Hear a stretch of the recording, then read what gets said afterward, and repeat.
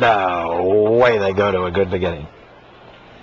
The grey, 'Tis Me, 'Tis You is fastest into stride. Deity on the far side. Wall Horses coming through now, though. Velvet Mesquite all the way up to second. Baruta's racing along third, and Sweet Spell Gold Cap at the rail. Kiriaki in the white colours races in mid-pack, and followed by Royal Empress. In behind that, Burns Turn. Second last and 9 off the leaders. Last of all is Heat de Jour.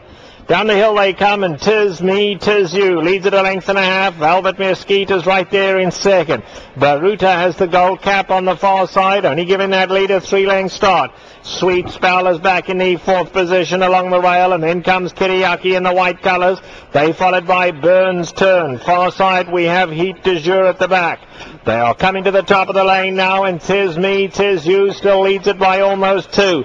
Velvet Mesquite, now Baruta moving up to tackle in the white sleeves. Down at the rail, Sweet Spell is in with a shot too, and then Kiriaki. They come for home, and here's Baruta.